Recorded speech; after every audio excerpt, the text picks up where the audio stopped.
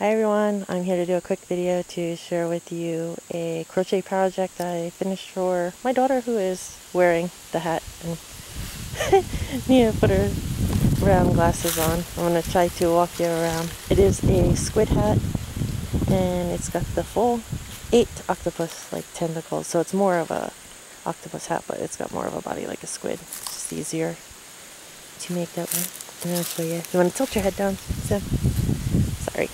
So you can see his eyes, and then the lid's on the eyes there. Sorry about the wind, guys, it's making a lot of noise. But the lids actually curl back, which I thought was cute. And there's the body.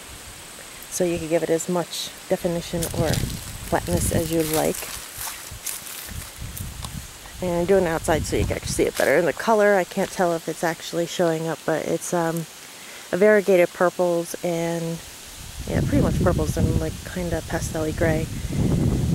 I'm going to take some pictures and I'll put them up probably on Instagram later. So on top is mulberry mix, and then the tentacles and the eye itself is an oatmeal color. But they're 8 and they tend to curl on their own there. But I like how it came out. And I'll let you guys go. Thanks for joining me today, and I'll see you in the next one. Bye.